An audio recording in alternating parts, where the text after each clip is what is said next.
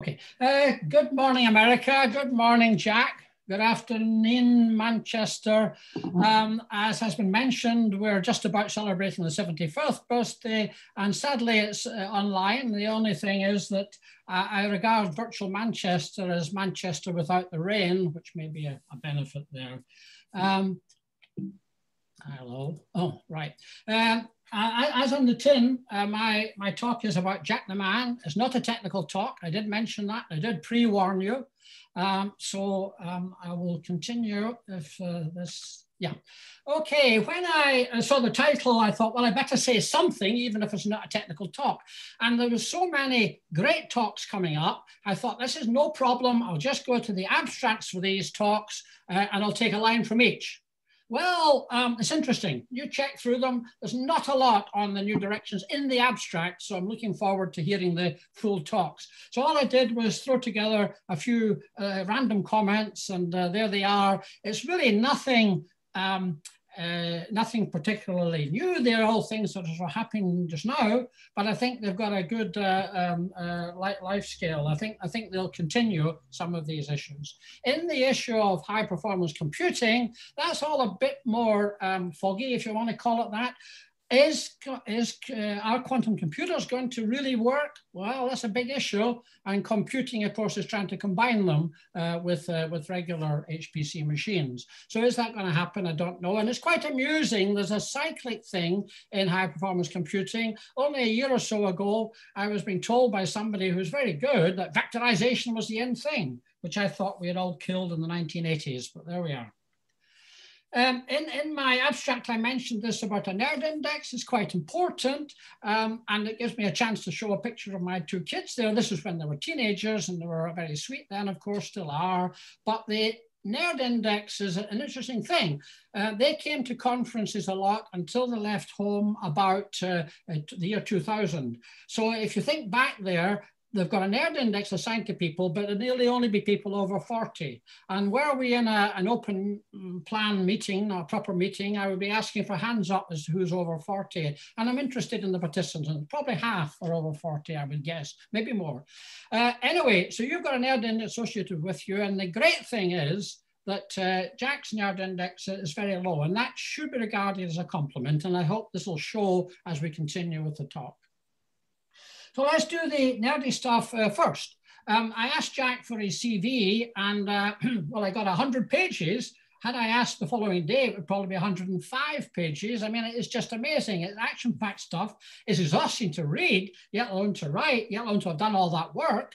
And it's just astronomical. It's just fantastic. I mean, if you look at your own H indices and that, you feel very humble.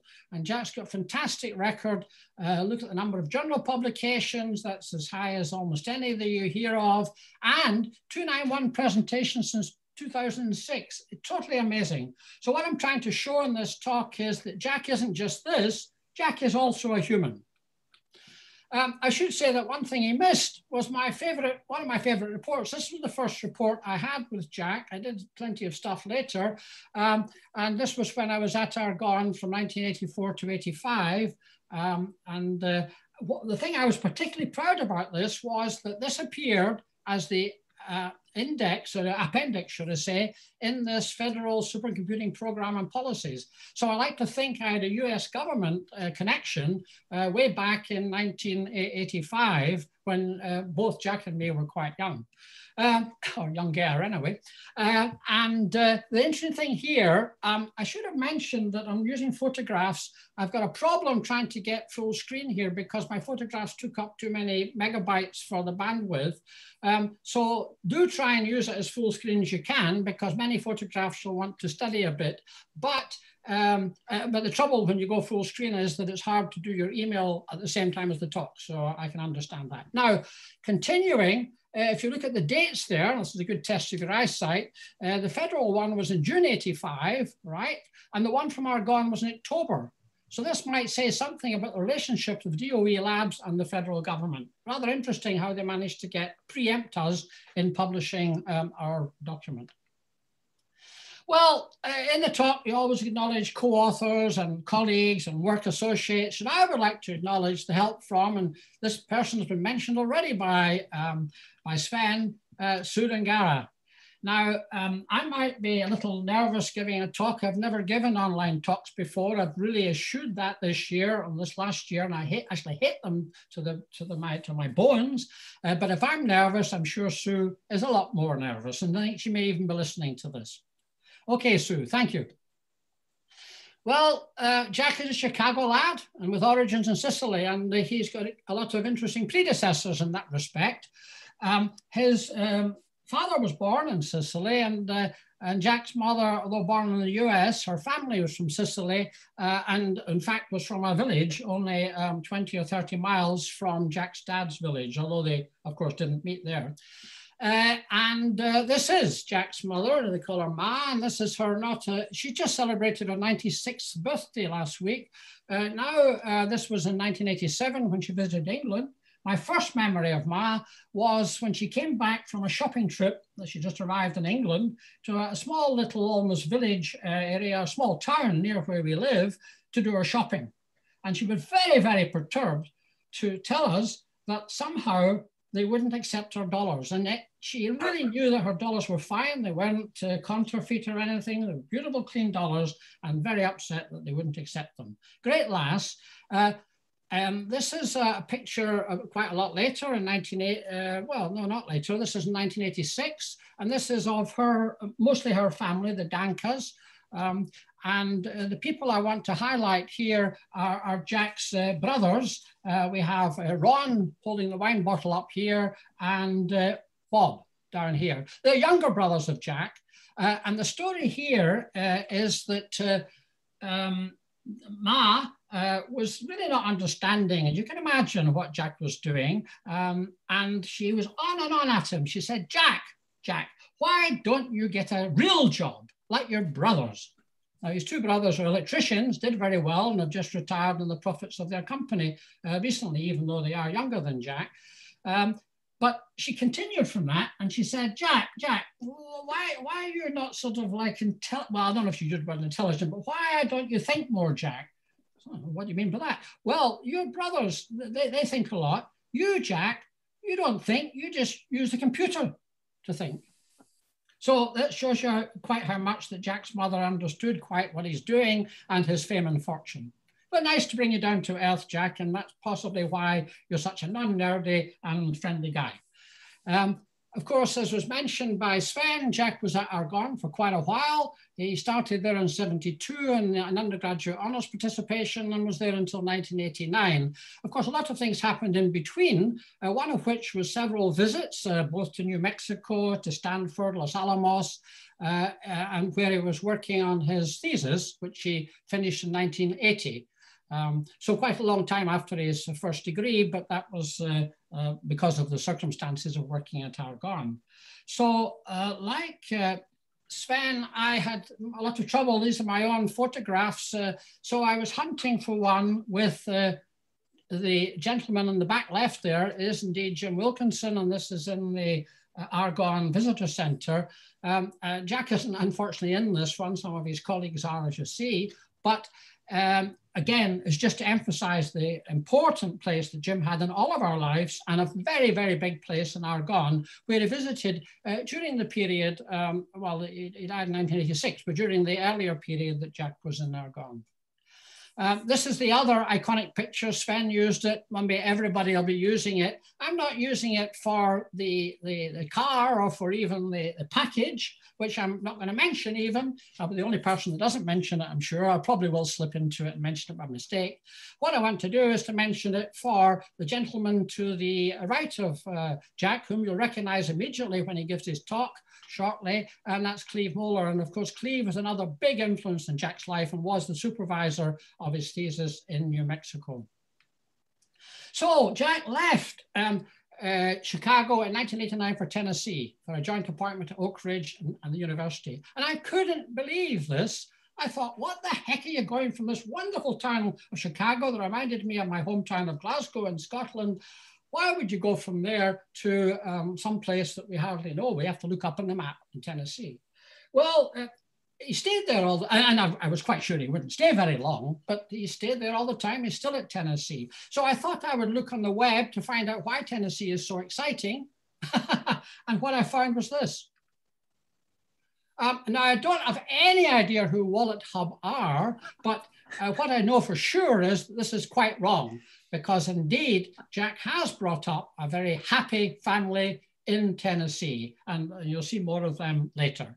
Not only his own happy family, but here's another part of his happy family. So these are a bunch of guys, a traveling circus, if you like, from the Innovative Computing Lab team members. And this, in fact, was in a small meeting in a village in France, in Saint-Giron. And this is a decennial meeting that we hope to hold again next year. So really, he had two families. He had ICL and his own family. This picture, again, I'm looking for iconic pictures with stories. Anybody here will recognize this as being from Manchester just because of the angle, because we always took pictures looking down from the balcony, and I'm sure we'll see more pictures of this kind during this meeting.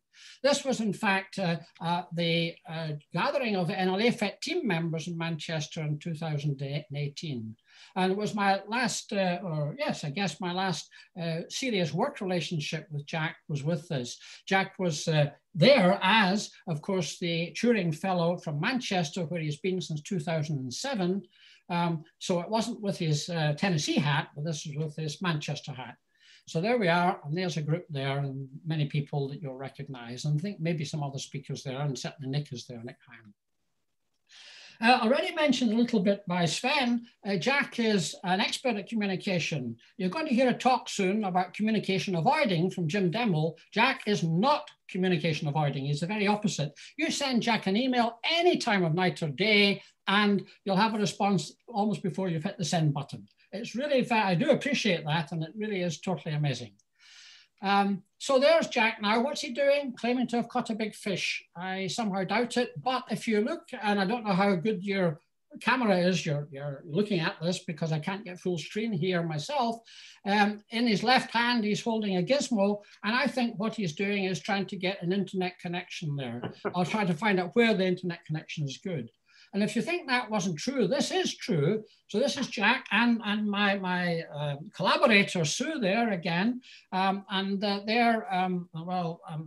he's had his margaritas, he disappeared off. And we didn't know what Jack was up to. He seemed to be away a lot. And so we found him hiding in a corner of the garden of this villa on the west coast of Mexico, sort of batting off the mosquitoes and standing there. And so we sort of said, what else up, Jack? Why are you hiding in this little corner? Well, what happened was Jack had found an internet connection from the neighbors, which wasn't protected. So he was able to get onto the internet there. And none of the rest of us had a clue. We just abandoned internet when we were in that villa. So this is the communication. This communication here, and Sue will love me for this, of course. I said this is Bob Viroff, who's been a very long-term friend of Jack's. And I just said, what on earth are they talking about? I said to Sue, and Sue said, no, I have no idea what the gesturing is about between, this is verbatim, Jack and Bob Viroff. But can easily imagine the spirited teasing as they often told stories about each other from their days of sharing an apartment near Argonne, and then briefly living together in our Downers Grove house until I officially replaced Bob once we were married. Obviously, in those few months after we bought the house, but before we were married, it was sometimes the case of the three of us sharing the house unofficially, because of course, I was a very respectable young woman, so wouldn't move in for real until we were married. And of course, Sven showed you a picture of them being married. So they did get married, and then she moved in for full. I don't know whether this is a picture of Jack engaging again, communicating again with the gentleman he's communicating with, my daughter's future father-in-law. Now, normally I wouldn't have been too worried, but this was actually the night before the wedding. So happily, whatever Jack was communicating wasn't too bad, and the wedding took place. One of our visits to Taiwan, some time ago, before they had remote mobile telephones, Jack suddenly remembered, or was reminded of, the fact that he had forgotten it was either Sue's birthday or perhaps their anniversary. So he managed to persuade Taiwan that they could lend him or use an international phone call, quite expensive, I guess, in these days. And this is him checking in with Sue to make amends. Now, Jack's a colonel. Some of you might know, but he's not. This is not a military. This is not a military rank. He's in fact a colonel because of flying with Delta Airlines. And I mean, the statistics there are almost as incredible as his CV. I mean, if you work out that the miles per hour is calculated by looking at the number of miles you travel over all the time of the year of 2018, and that is beggars belief. And of course, what I can't understand, and I'm amazed, is Jack seems to have his sanity still. We'll find out later on in this meeting, but he still seems to be sane, and yet he's had 17 months without flying. I mean, I just can't understand how you manage it, Jack. That impresses me as much as the amount you traveled before. Anyway, the story that's coming up now is because he never has any checked baggage. So this is called the story of the whiskey bottle. I'm from Scotland, so I'm quite happy to do that. There's the bottle in the center of the table. The main participant here, Jack's taken the photograph, I think, is Pete Beckman, who's standing, sitting on the right there with the greenish jacket. Now, Pete was a good colleague, is a good colleague of Jack from Argonne, and they collaborate a lot on high performance computing and big data. So they're here for this meeting in a chateau near Paris. Pete's checking in, and I was with him when he was checking in, and he's asking if there's a particular room that he could have. Room? I mean, this chateau's got hundreds of rooms, and they're all blooming the same as far as I can see. So why would he particularly want a room? I had no idea. Anyway, he got the room he wanted, and Jack and him go trotting off immediately, and they come back happily with this bottle of whiskey. So what's all happened? Well, it turned out that 2 years, or maybe it was 3 years before, they'd been in the same chateau because neither of them checked baggage. They couldn't take a half-empty whiskey bottle back with them. So they had secreted it in this room. Now, if you think that's amazing, which is amazing, that's not the only time it happened. Apparently, they've been doing this throughout many of their trips, mainly to Europe, maybe in Japan as well, and other countries. So all my advice is that if you go into a conference room that you think Jack or Pete might have been in, look very carefully. They're very good at hiding it. It was there for 2 or 3 years without being found. Check it out, and you may get yourself a bottle of whiskey. So the story is, sorry, I'm going to come on too quickly there. So at the end of this, there was still some whiskey in the bottle. And Jack and Pete were, of course, flying without any checked baggage, and I was going by train back to England. So they donated or gave me the bottle, and I thought it was only fair that I should share it with Jack. And this is a month later, and I do not tell a lie, this is a month later in Manchester, the same whiskey bottle. So if you've got a big screen, you might be able to identify it as the same, and we're giving a toast to Peter Beckman.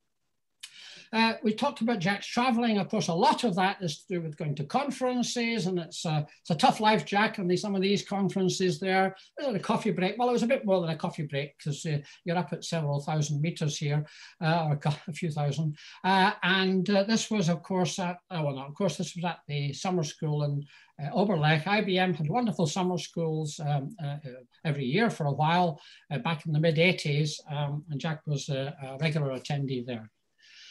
In this picture here, of course, you know immediately it's from Norway, and the reason is that we're clutching, and Jack there is clutching three bottles of beer. And when you consider that beer is actually more valuable than gold when you're in Norway, that's the reason for doing it.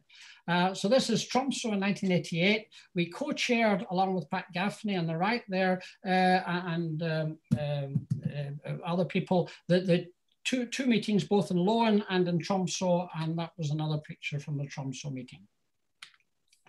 The supercomputing, of course, is a big lot of conferences every year, huge meeting. This is really Jack's platform, as well, one of his main platforms, and actually part of some of these awards that he's been getting, high quality awards, have been with that community and supercomputing. Could I find a picture of Jack and supercomputing? No, I could find pictures of me, but not of Jack. I think the reason is that he was always off at the hospitality suites when I was looking for him, but he did share it with us. Now, I did find one picture, which is mainly me, but Jack is appearing, if you've got my thing there, cursor there, down there. And this was, they had journal board meetings every time supercomputing was on. And Jack was the editor, and still is the editor of the International Journal of High Performance Computers and Applications or something like that. So it was a mouthful, very prominent journal in that area. This is another meeting in Portugal, VECPAR meeting, and I show that a bit because Satoshi is there. This is the Japanese guy who is a very close collaborator with Jack and is the head of the Riken lab in Japan.